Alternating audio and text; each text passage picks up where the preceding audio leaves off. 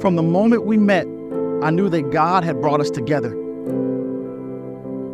He has blessed me with your love, your kindness, and your unwavering faith in Him. Today, I stand before you and before God, committing my heart and soul to you for the rest of our lives. There are so many things I love and admire about you, Caleb Graves.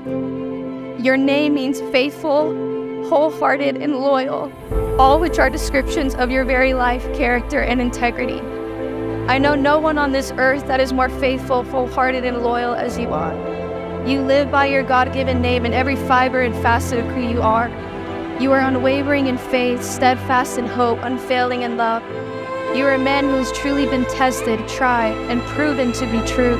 The Spirit of the Sovereign Lord will be upon the Graves household, and He is anointing us on this day to bring good news to the poor, to comfort the brokenhearted, to set free the captives, and to proclaim the goodness of the Lord in the land of the living.